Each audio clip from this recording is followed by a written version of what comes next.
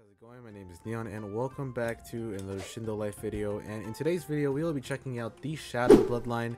And well, yeah, okay, so Shado is a PvP bloodline, quote unquote, but in reality it's a PvE bloodline. Everybody only uses it because of the C-Spec. I'm not saying that it's a bad bloodline, I'm just saying like there's no real reason to use it. There are way better bloodlines. It's a 1 out of 30 bloodline. It revolves around immobilizing enemies through the use of shadows, and it makes it ideal for PvP. At least that's what it says on the Shindo Life wiki. But in reality, like I said, it's mostly a PvE bloodline. But yeah, so yeah, let's get right into it. So first we're gonna just quickly mode up, and as you can see the stats on the right. They're half decent for a 1 out of 30 you know, bloodline. In terms of looks, it's just like a little shadow around you with like a little, you know, whatever those things are, ribbons, I guess.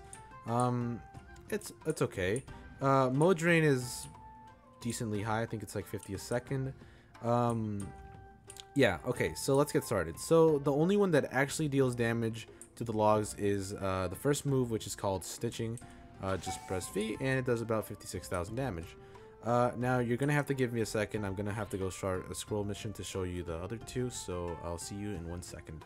Okay, so here we are. We have some rogue dune assassins right here, and yeah, so the next ability up, which is on the B as you can see, is called reflect, and you have to use your mouse cursor and pretty much it just brings your enemy towards you, which is pretty nice.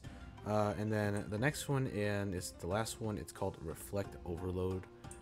Pretty much same thing, just hold your cursor on your enemies and just, I don't know if you saw that, but it stunned them for a second. But that's literally it. So now for probably the best move in the bloodline, let me just hit them real quick. There we go, just to aggravate them a little bit. They might hit me some, but it's really no big deal. Okay, so there we go, and this is probably the best move right here, the C-Spec. It's a lot better on tailed beasts and other bosses in general, but it's a really good C-Spec in general. I'm about to go do it on Happy real quick in 1 second. Let me just take care of these guys real quick and I'll see you in 1 second. Okay, so we're really quickly going to start Happy just to show you the C-Spec and how good it is. It's a really good C-Spec. It's pretty much the exact same as Apollo Sand. Here we go. He's going to run at us and we're going to put our... oops, that failed miserably.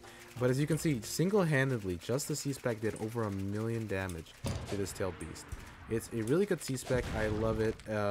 So if you don't have Apollo Sand, it's kind of like the off-brand Apollo Sand, and in some ways it's better because I think the cooldown is exactly the same, or maybe a little faster. But yeah, apart from that, you can also use it down here. Let's put this down real quick. There we go. About 1 million damage right there. Oh yes, I totally recommend using the avalanche with this. See, he's already halfway dead and we've only used about 4 moves. But yeah, apart from that, that's pretty much the end of the video. So yeah, I hope you enjoyed this video. Overall, Shado is a pretty decent bloodline. It's not really the best, but to be fair, it's a 1 out of 30. So it's not particularly meant to be, you know, the best bloodline in the game. It's pretty decent for PvE. It's really good for you beginners that are just starting off the game and need something to get off the ground with, or for the people that are just grinding Gen 3s in general, or just tailed beasts in general.